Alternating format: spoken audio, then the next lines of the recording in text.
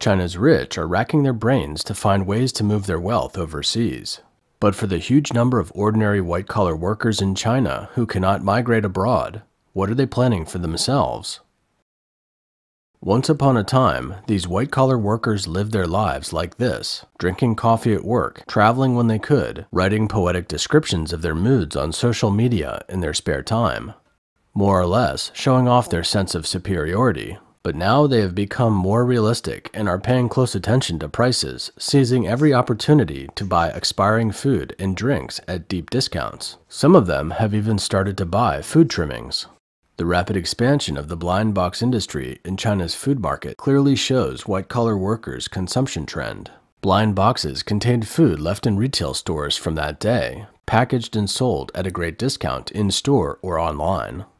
Because the store can't predict what will be left, it is called a blind box. Consumers don't know what's in the boxes. The blind box is random in its content and can't be returned for refunds. Under the strict Communist Party's outbreak lockdown, factories and distributors stuck with high inventories are eager to eliminate their inventories, which drives the blind box industry. Blind boxes offer a cheap option, making them quickly popular among students and white-collar workers.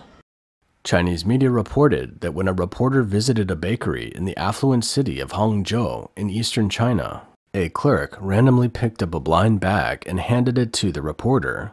The blind bag sold for about $1.76 and contained a box of coconut crisp tart, originally priced at $3.32, and a box of crepes originally priced at $2.30. It was equivalent to getting 30% off. The two products still had a shelf life of 2 days and 10 days respectively. Look, this is a Chinese online shopping platform, Taobao. It's well stocked with all sorts of blind boxes of food.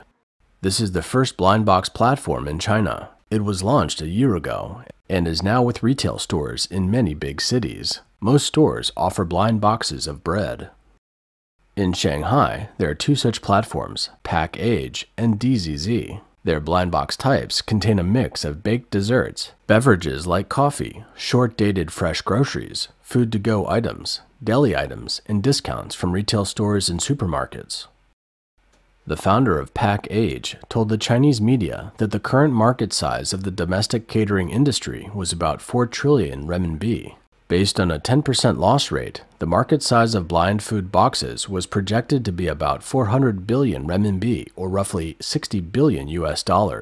Unlike their overseas counterparts, such online platforms in China generate revenue from charging promotional fees for brand discounts.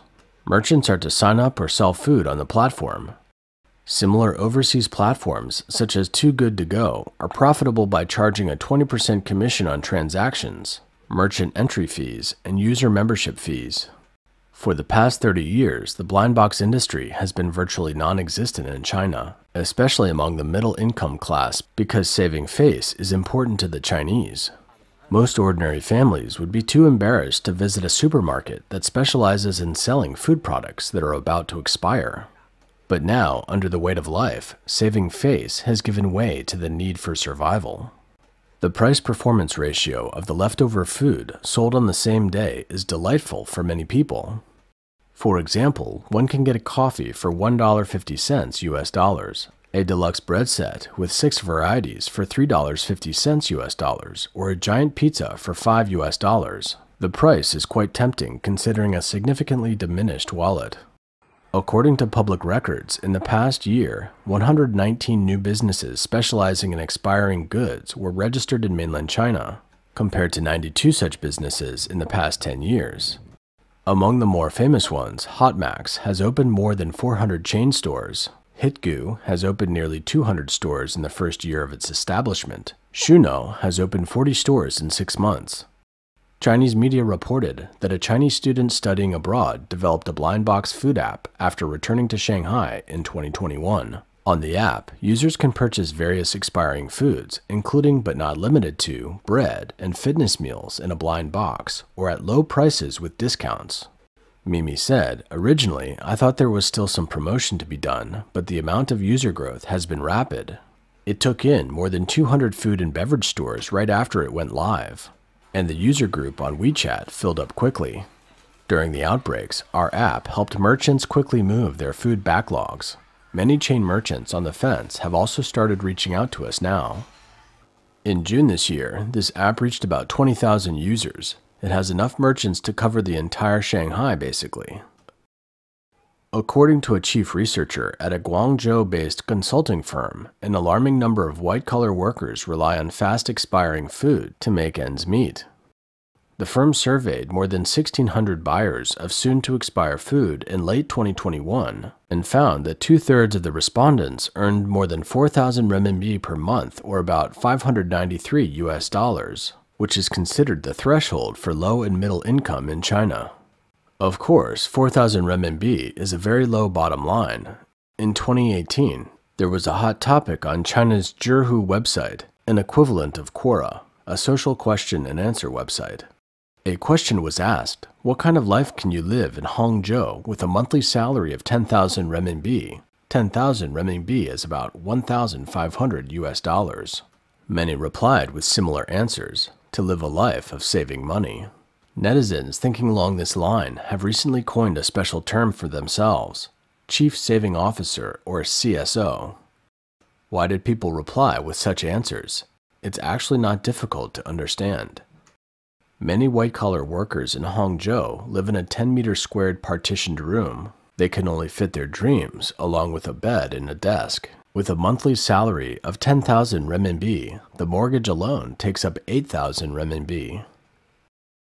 As a result of the changes in the global environment driven by the trade war between the United States and China, China's economy has exhibited signs of decay since 2018.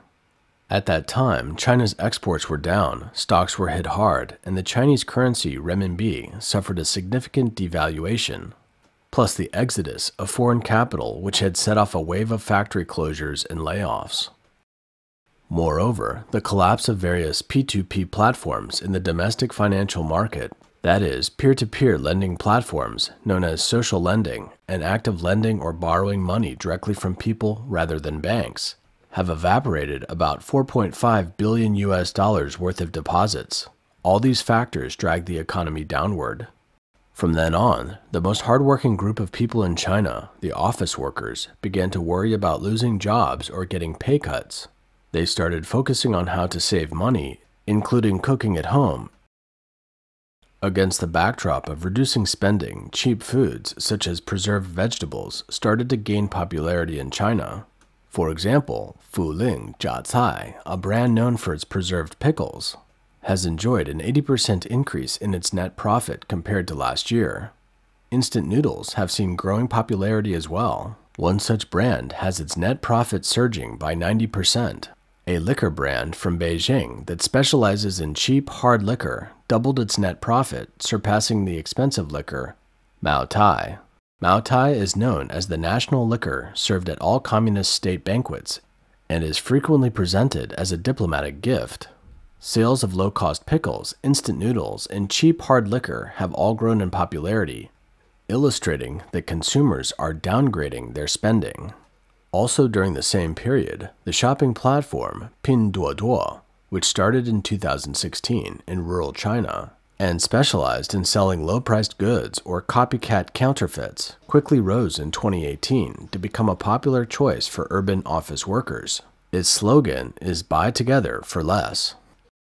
In 2022, the repeated outbreaks have instilled a sense of urgency in white-collar workers to stock up during quarantine. In addition, in the face of the increased risk of unemployment, downward salary adjustments, and an outlook of a confusing future, saving money is virtually the only action one can take to feel safe.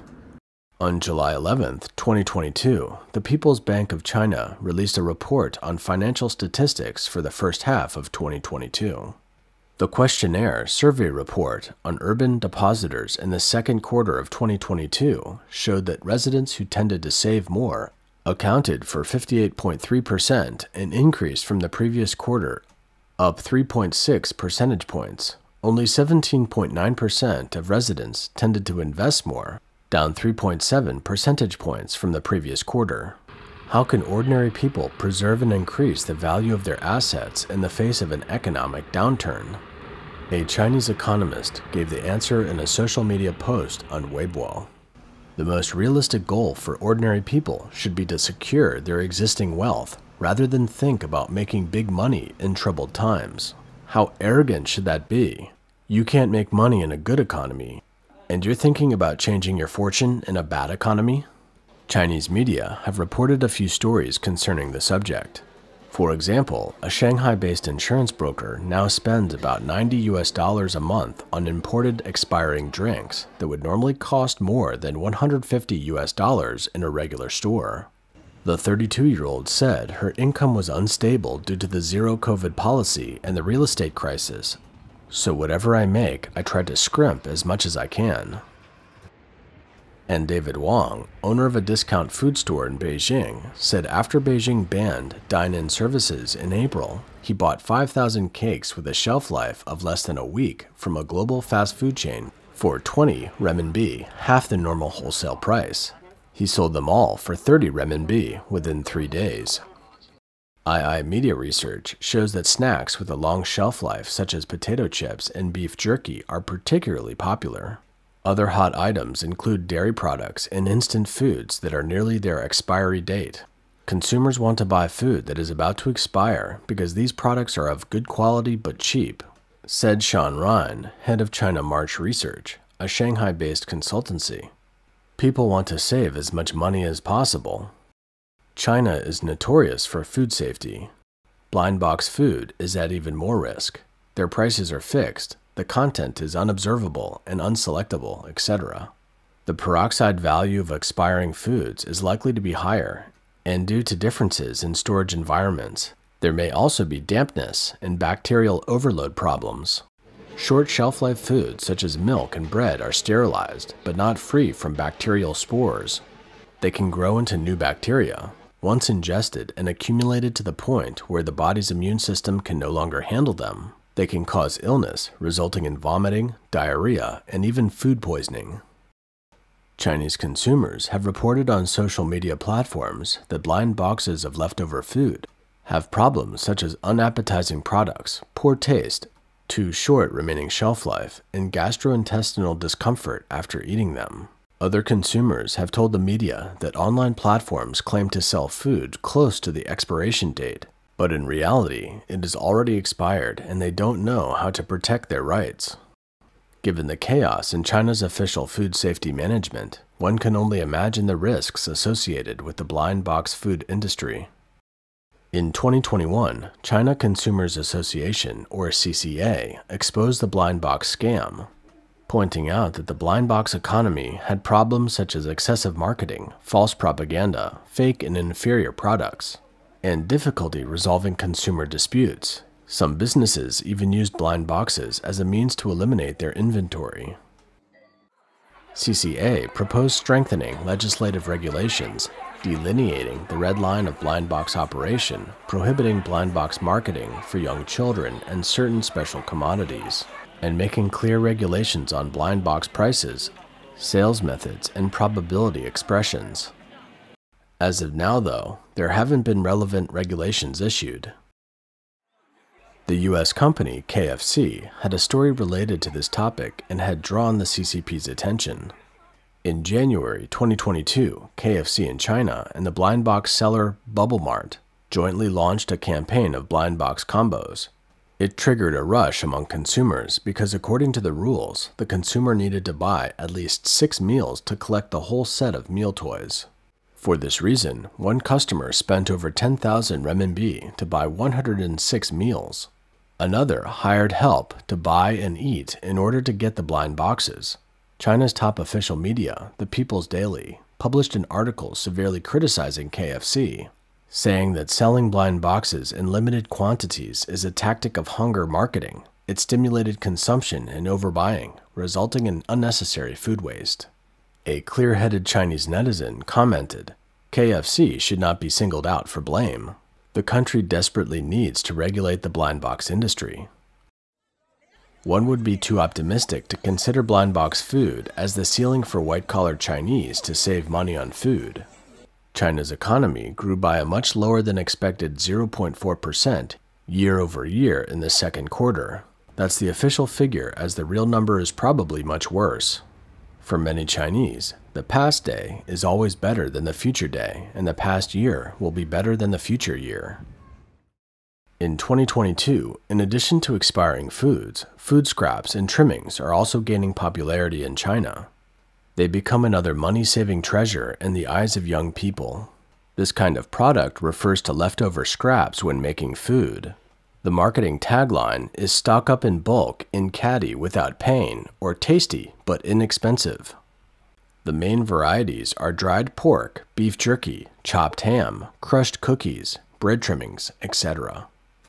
Chinese video bloggers race to produce content comparing the prices of different snack products and their respective products made from scraps and trimmings, and recommending stores for their audience.